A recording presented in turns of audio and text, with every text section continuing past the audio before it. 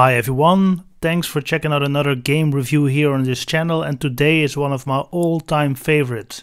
This is the title where really FPS games took off for me.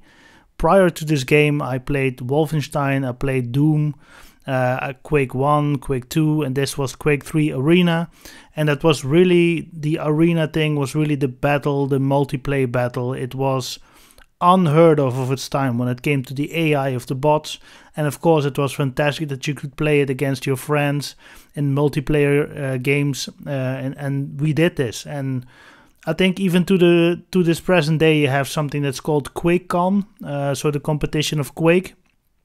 And when you look online, Quake 3, it's still very active. I had many hours of great memories when I think back of Quake 3. Well, Quake 3 was released in 1999, so just before the change, the millennium, I should say.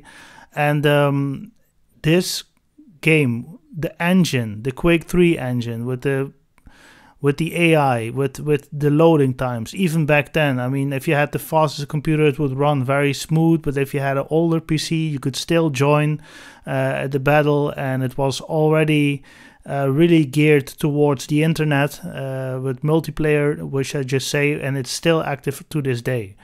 What are some of the greatest fond memories of this game is like the rocket launcher and the way you could predict where the enemies was walking, so you just shoot in front of them and they walk into the rocket, so to speak.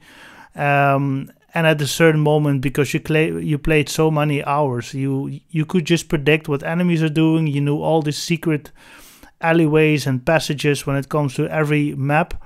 Also in this game I have like the camping grounds. That's my most favorite map. We used to have LAN parties back in the day where we play all friends together, and it was just a great time. I still remember playing this on a laptop, an Intel Pentium 4 laptop back in 2002, 2003, and that's actually the time also that I could play it, and it was smooth enough to have this great multiplayer experience. And it's just one of my all-time favorites. You know, nowadays I'm more into Far Cry and Call of Duty series, which is logical. And Quake, it's still stable. It's still a stable. And based on this Quake 3 engine, many new games came to life. The Quake 3 engine was released maybe 2005, 2006-ish. Then it was open source, so other people could use it to build their games on. Super reliable engine. And also the way it was constructed back then, you had not so great bandwidth when it comes to on the internet. I mean, the internet was not so sophisticated as it is now, but it was all taken into consideration to build a very stable engine, and they did that with the Quake 3 engine.